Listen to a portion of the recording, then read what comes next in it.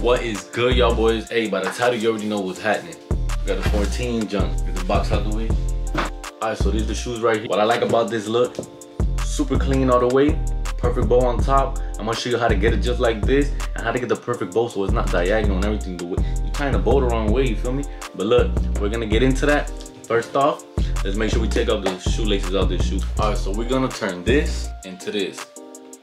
I'm taking off the laces because sometimes you be getting shoes and then, you know, if you get it used, they might give you the shoes without the laces put on, or they give you the shoes hella dirty, so you got to take off the laces, wash them up separately, and then go ahead and put them on the shoe. So let's get into it. First of all, you're gonna start off with the aglets, bro.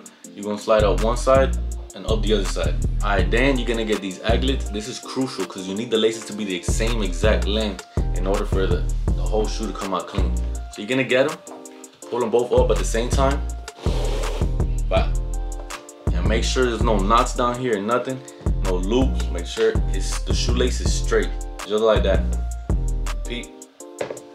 Next up, you don't really have to use these loops right here in the middle. You don't gotta go through it if you don't want to. I'm not gonna do that in this video. I don't think it's necessary. So this is how we're gonna start off. You're gonna go from right to left and then left to right, and you're gonna keep that pattern the whole way. I'm gonna show you what I mean right now. So look, my right hand going to the left side. But get it up, make sure it's not too tight, you know, just leave it exact. Don't get too tight on there now, none of that. So I went from right to left right there, and now you're gonna go from left to right. Pull up just like that, don't do it tight. Make sure there's no knots, no loops. Make sure the shoelace is straight. That's how you're gonna get the cleanest look. Even. Now we just went from right to left and then left to right. Now we're gonna repeat the process. We're gonna go up the next level and do the same thing, right to left, left to right, and you're just gonna go all the way up with that. So let's get into it. And remember, there ain't no rush when you're doing this. Take your time, make sure you got the same pattern going, because if not, it's gonna look a little off and you're gonna be able to tell. So just take your time with it. So there you go, we got them all the way to the top. You're gonna wanna take it all the way to the last ring. Now is where I'm gonna show you how to get that super clean bow like I showed you in the beginning. It's not gonna be diagonal, it's gonna be straight across, clean. So that's what you're gonna wanna do. You're gonna get the left lace. The right one's gonna go under, and then through, back. Make a loop with your left hand. The right one's gonna go right over. Once it gets back to the right side, you go in through that loop right there.